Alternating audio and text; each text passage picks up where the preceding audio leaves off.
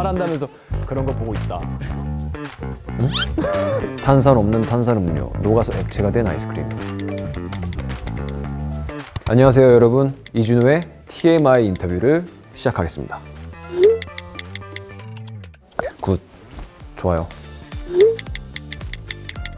드라마 촬영하느라 바빠.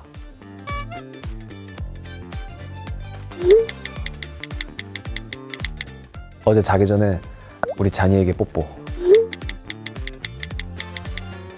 핸드폰으로 기사 보기.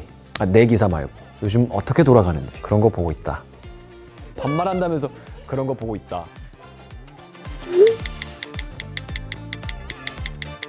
10시. 나는 단 한 번도 내 알람 시계를 이렇게 해본 적 없어. 무조건 일어나. 다시 자더라도. 응? 어처구니가 없네.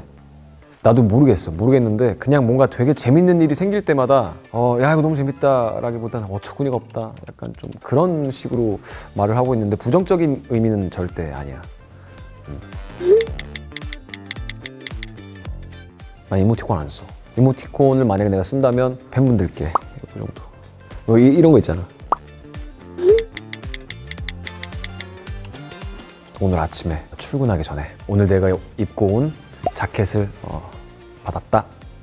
바로 게시했지.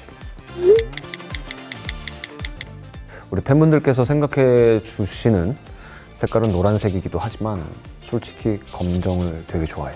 요새는 네이비도 좋아해. 요즘은 식단을 안 만들어 먹고 시켜 먹는데 새로운 식단 맛집을 찾는 걸 취미로 삼고 있어. 내가 최근에 봤을 때는 INFJ였는데 또 아마 또 바뀌지 않을까? 잘 모르겠어. 난 아마 그냥 거기서 거긴 것 같아. INTJ, INFJ, INFP.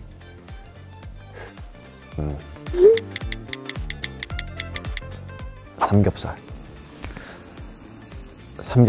상추, 깻잎, 고기 2점, 파 착착착. 너무 먹고 싶어. 내게 가장 큰 추억이 되는 라면은 너구리. 어렸을 때 부모님 맨날 일 나가셨을 때 너구리 쫙 이렇게 있으면 끓여가지고 거기 그 네모난 거 다시마? 그거를 제일 먼저 먹는 걸 좋아했어.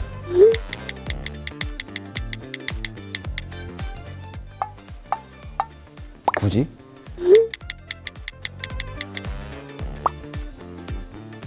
벨붕 아닌 운동 못하기와 식단 못하기? 그러면 식단 못하기. 왜냐면 운동을 더 많이 하면 돼.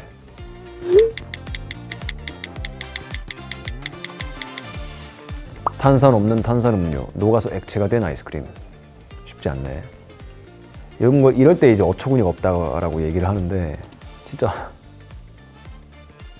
나는 그래도 여기서 그나마 참을 수 있는 걸 고르는 거잖아. 그러면 녹아서 액체가 된 아이스크림. 탄산 없는 탄산음료는 절대 못 먹겠어.